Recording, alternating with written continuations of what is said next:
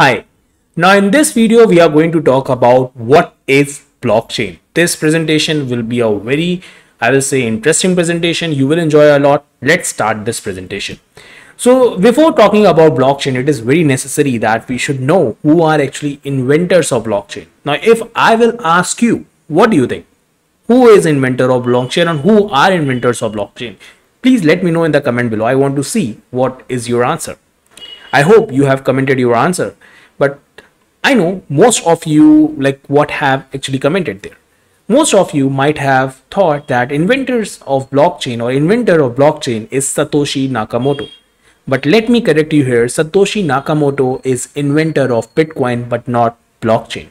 Inventors of blockchain are Stuart Harber and W. Scott Stonetta. So these are the two people who are actually inventors of blockchain. They have written a paper on it. I think the paper was of around related to digital signatures or something. I will share the link in the description so that you can also read it. It was around 1990. They have published this paper. So remember, inventors of blockchain are Stuart Haber and W. Scott Stonetta and not Satoshi Nakamoto. Okay, many of the times you will see this false information on the internet, but I want to correct you here only so that you do not get, incorrect information. Now let's talk about what is blockchain. So as you can see on your screen that we have this blocks, right, connected with each other, and hence we have something like a blockchain, right? Means chain of blocks, but definitely you cannot define blockchain like this, right? So let us see a definition of blockchain. Let me tell you, there is no fixed definition of blockchain, but this is one of the definition which I think identify the blockchain in the most good way. So that's why we will take this definition. So blockchain is a distributed immutable ledger which is completely transparent. Okay, let me repeat it for you. Blockchain is a distributed immutable ledger which is completely transparent. Now let us understand the meaning of this definition. Let us understand the meaning of each keywords that I am using in this definition. That is ledger, immutable, distributed, transparent, everything. Okay, so I will start from ledger, then we will go to immutable, then distributed, and then we will talk about transparent. Okay, so let's talk about what is a ledger. So a ledger looks something like this. So ledger is actually a place where you write all your debit as well as credit entry. So let's say you might have seen that whenever you go to a shop, let's say, or if you have, let's say, went to McDonald's or something. So what they are doing is they are actually writing each and every transaction. Like if we talk about a normal shopkeeper, okay, so in that case what they are doing is they are writing each and every transaction in their notebook, that what amount they owe you or what amount you owe to them. Each and every transaction is actually being written in this ledger book. Okay, so this is the traditional approach which people used before computer. Sometimes you might see this, but now in most of the at this point of time, what you will see that people are using computer in order to write down all the transactions. So you might have seen that whenever you go to McDonald's and you buy something, they are writing each and everything in their calculator type of thing, right? And that's how they are providing you receipt and everything. So what they are doing is actually they are recording the transactions, like how much you are paying, how much the change they have given you. Each and every transaction is being recorded in that ledger. Okay, so ledger is a place where transactions are recorded. Now this is how real world operates. Okay, this is the real world ledger. If we talk about blockchain, in blockchain the blocks of the blockchain act as ledger. So we have seen, right, that our blockchain is formed by various blocks connected with each other via chain.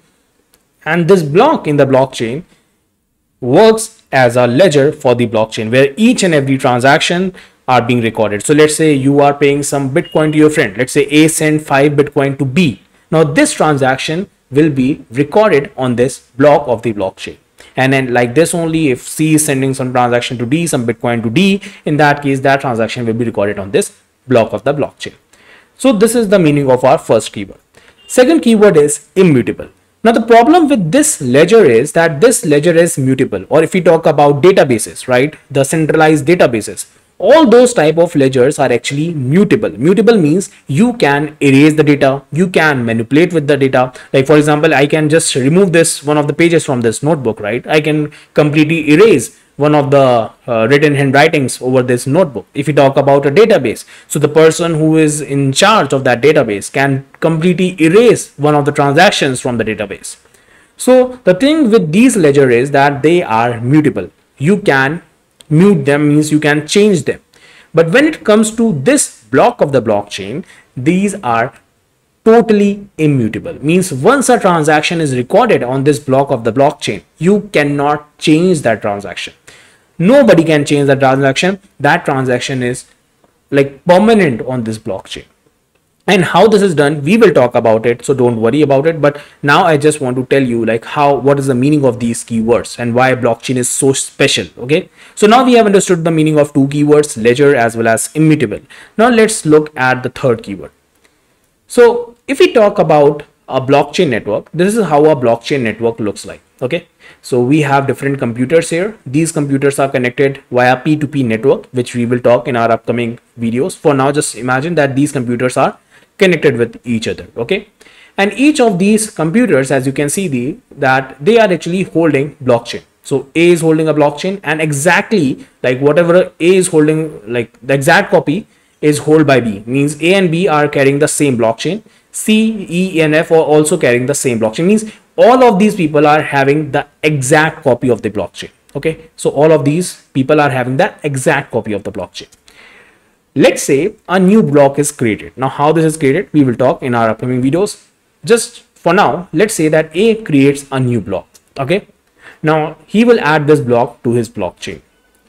Now what will happen, A will start communicating this information to B, C, E, and F. Okay, saying that, okay, now I have created a block. Please see this block. Please verify and validate this block, whether this block is right or not.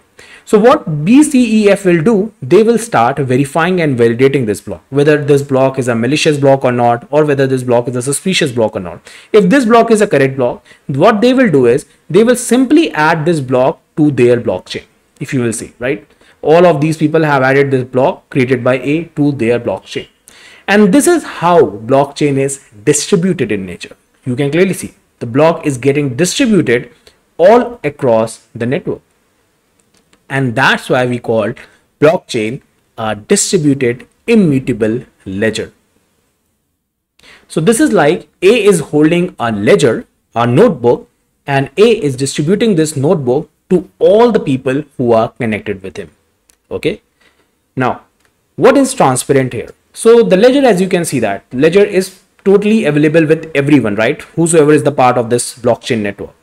So the ledger, the transaction that these ledger will contain is totally transparent to the public. Anyone can see that transaction. But there is a catch here. These transactions are in encoded format. So definitely people can see the transaction that, okay, someone has done some payment to someone, but nobody will know who that someone is. Each and every data is encoded on the blockchain so that nobody can read it. Okay, but the data is transparent in nature. Everything is totally public. Everyone can see everything, but nobody will able to decode everything. Okay, and that's why we call blockchain as a distributed immutable ledger, which is completely transparent. So I hope you understood the meaning of the blockchain definition. If you enjoyed this video, please do like this video. And if you want videos like this, please subscribe to this channel, because I am regularly uploading new videos related to the blockchain on this channel only. And if you want to talk to me directly, you can join my Instagram channel, CodeEater Instagram channel. This link is given in the description. You can talk to me directly there, or you can also join, I will say, and you can also join blockchain developer community. We have 2000 plus blockchain developers on Discord, CodeEater Discord channel. You can join there also, and you can directly ask your doubts there also. So I hope you enjoyed this session. If you have any doubts, please let me know in the comment section below. I will be happy to solve those doubts. So meet you soon in the next video. Bye bye.